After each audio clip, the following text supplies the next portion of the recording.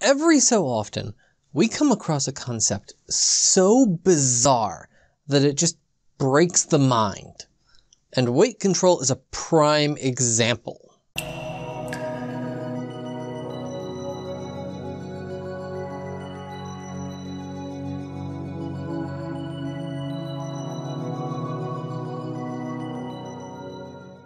Hello everybody, I am Nick the Naval Architect. Human intuition is a great asset. It keeps us alive. As humans, we rely on our intuitive understanding of the world, and we extend that intuition into shipbuilding. But every so often, ship science produces a concept so bizarre that our intuition breaks down. Weight control is a prime example. It defies our understanding to believe that a few extra coats of paint make a ship inoperable. And here's the curse side of intuition, because all too often, what we can't understand, we just ignore. And that is why lack of weight control is the silent killer for a ship. Be afraid. Understanding weight control is really about instinctively recognizing the need for it. And your instinctive reaction should be fear. I knew a passenger ship that underwent major conversions. The owner invested everything they had into this ship. When it came out of the shipyard, that ship looked beautiful. And the vessel was not allowed to operate because improper weight control rendered the vessel unstable. And the sad part was that at that point, the owner had very limited engineering solutions available, since everything was already built. Even worse, they had already invested their money into what is now a currently useless ship. And this isn't just a problem with conversions. Lack of weight control can even kill a new ship. I joined a project at the late stages of constructing a new vessel, where the owner had originally required weight control from the shipyard. That was the right move. But the shipyard never followed through. They never did their part, and the owner didn't press the issue. Fast forward 20 months to the end of construction. We discovered that the vessel had only achieved 1/3 of its planned cargo capacity. 1/3! Imagine going to the bank and having them say, "Oh, I'm sorry, you only have 1/3 of your savings." That ship was too heavy. Our owner had invested hundreds of millions into this ship. Financially, they were already committed to accepting that vessel, but the vessel missions were now greatly restricted, and the ship looked far less attractive as a business investment. This is why I say be afraid, so that you understand the need for weight control, and it really has to hit you on the emotional level to drive you forward. Your reaction can't be one of confusion or aggravation over all of these annoying numbers. Right at the gut level, your first reaction has to be one of gut-wrenching fear of getting that phone call, being told that you have just invested millions in a useless ship. It's a real danger, and that's the fear that we need to work with so that you understand the need to avoid that danger. That emotional context is where we start from when we talk about weight control. It isn't about spreadsheets and boring margins.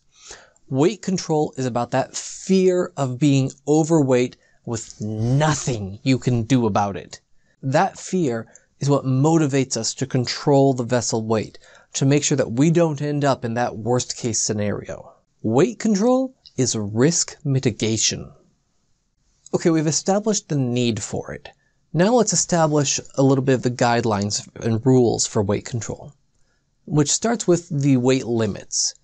You see, you have to understand that the process of ship design starts by making a guess at our ship weight, and then refining that guess down. At the beginning of our design process, we pick a hull shape and size. The hydrostatics of that shape dictate certain limits on maximum weight and center of gravity. Those are fixed hard limits. We then build inside that shape. We fill it with all the components required for a ship. Structure for the hull, plating, framing, engines, propellers, beds, paint, etc.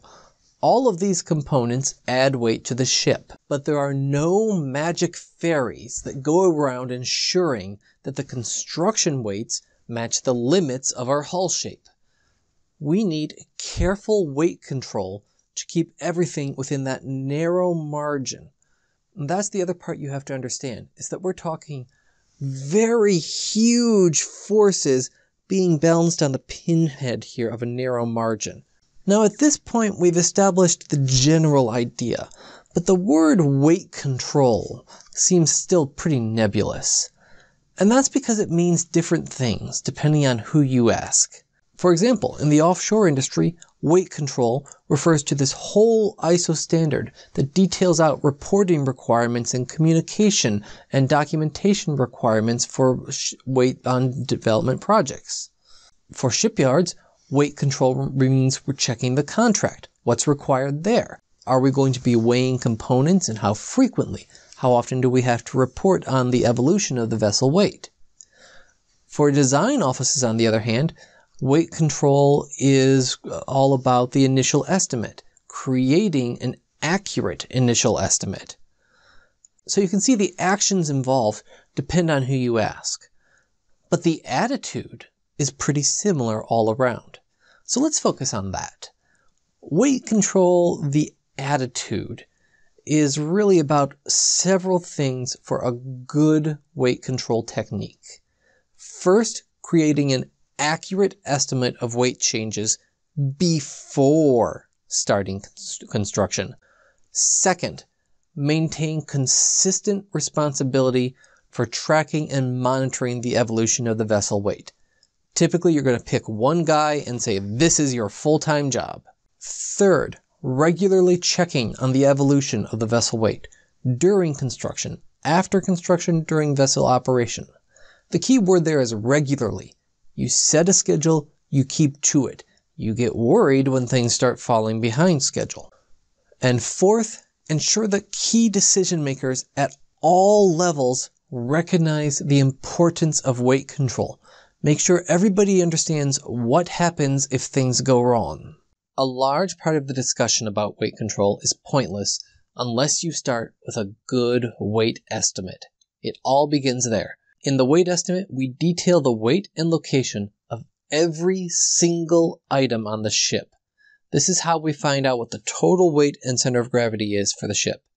This is a very boring job, but very, very important. But it's not just about adding up a whole bunch of numbers. It's also about the formatting and careful documentation. A good weight estimate includes several features. First, we've got margins added to the estimate that artificially increase the weight and vertical center of gravity. This provides a safety margin and breathing room during construction. Second, the weight items should be divided into logical groups. The estimate needs to be organized so that anyone else can review it and determine if each one of those items seems reasonable and each of the groups seems reasonable. Third, the estimate needs to provide clear supporting documentation for all weight items. There shouldn't be any question where a weight came from. Vendor information should be readily available.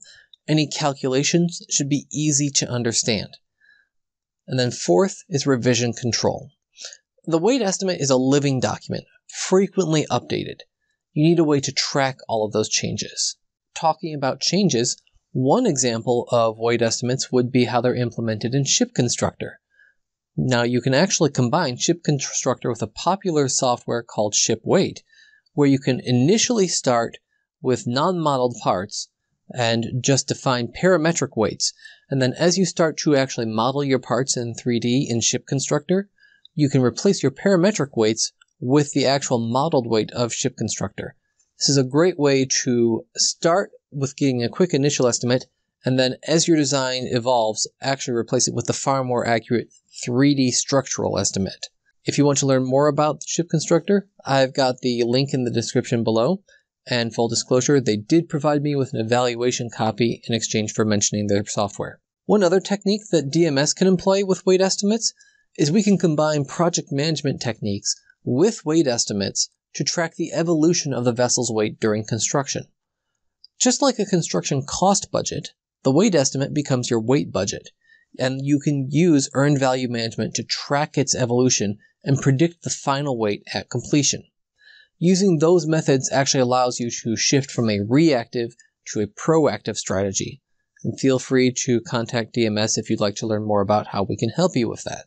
You know, weight control is not sexy at all.